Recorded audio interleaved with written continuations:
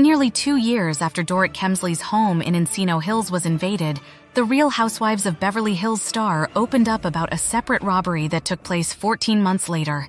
The 47-year-old discussed the incident during a confessional released in a sneak peek of the November 1st episode. "Last Christmas was about 14 months after the home invasion, and I went to the bank," she explained in the clip. "I took out $10,000 so I could have some money for Christmas gifts. While out shopping, it was then that Dorit's bag full of cash was allegedly stolen. I had my handbag in the shopping cart.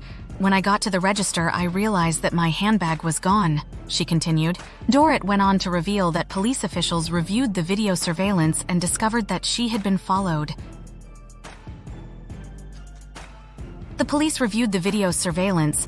They discovered that I was followed by 3 men," she said. "That threw me right back into the throes of PTSD. Additionally, in the same video preview, Dorit sat down with her co-star, Erica Jane, 52, and explained how the home invasion affected her marriage to PK Kemsley, 56. "You know how much I love my husband.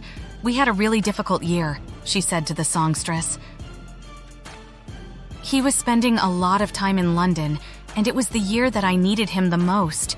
I also didn't feel supported enough, and I didn't feel as connected."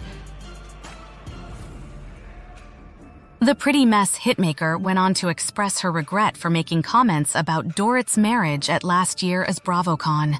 "Had I known PK and Dorit were in a tough spot, I would have never said what I said," Erica said in a confessional. "I would have ruined someone else's life."